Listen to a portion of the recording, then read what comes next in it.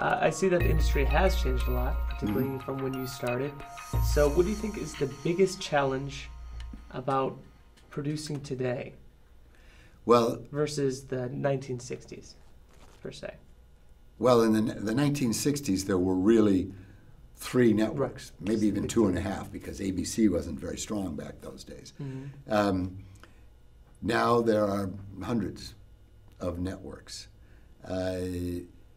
In the 1960s, all of the product came from the United States.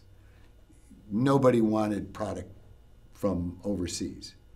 Now, it's an enormous amount of product which is coming from overseas. In fact, the networks have gotten to the point where they really like a show which comes from overseas that has proven itself, if you will. The third thing is the technology has changed dramatically. So while scripted shows are even more expensive, a scripted hour series costs like $4 million these days, $3 to $4 million. As a result of that cost structure, and as a result of technology, reality programming has emerged. This way, it allows the networks to balance the costs that they're paying. And the miniaturization of cameras, the ease of editing nowadays, the digitization of the software, everything makes it much, much easier, more efficient to shoot. That allows you to do, we're so lucky, the Real Housewives of, Pomona, and maybe it's a hit because you can afford to do it. You can afford to go into a house and shoot, etc. Back when I was young, Edward R. Murrow was the lion of those days.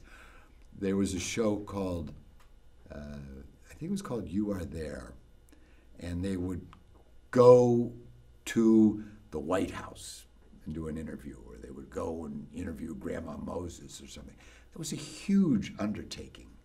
I mean, 3 huge cameras and set up and do the rigging and the lighting and everything. Just was incredible. Now today, you and or I could do that very easily in one day. In fact, there was a fellow who just made a Kickstarter film on his cell phone. It was pretty amazing, isn't it? So the technology has changed dramatically. The source of origin has changed dramatically. In those days, there were 2.5 networks. Now there are hundreds of networks. But what's interesting, those hundreds of networks are basically controlled by 5 companies.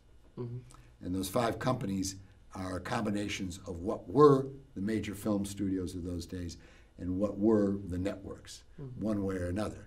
So Disney is ABC, which owns ESPN, which owns ABC Family, and owns various other things, networks.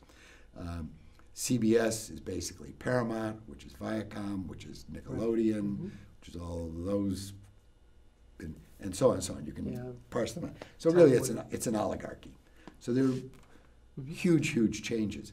The one thing that doesn't change is content. Content is king. And it all comes back to good storytelling. Technology makes it easier, perhaps, to tell stories, but it's still good storytelling. So when you're doing The Real Housewives of Pomona, you're trying to tell a story. And whereas with scripted television, the writer would write on a piece of paper, as they say, nowadays the editor is just as much a writer as the writer is, because the editor sits there and parses the words, and you can make a person say whatever they want. They can make this into an incredibly dull interview, whereas we know, in fact, it is incredibly exciting. We know it's an action film interview. So. Thank you for watching this interview with Syd Vinnedge, and please watch the next video in this series.